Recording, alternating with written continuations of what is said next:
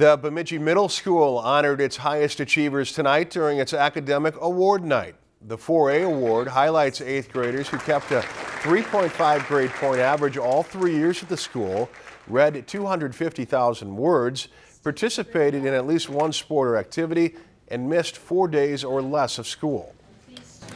Well, it's a culmination of good kids doing great things, working hard, and it exemplifies ROCK's responsibility, opportunity, community, knowledge, and success. And these kids have shown this for 3 years. I mean, these kids have accomplished a lot. They're going to take their next step to high school. A lot of these kids will be taking the higher classes, some of the college classes, but more than anything, they're going to be great citizens at Bemidji High School.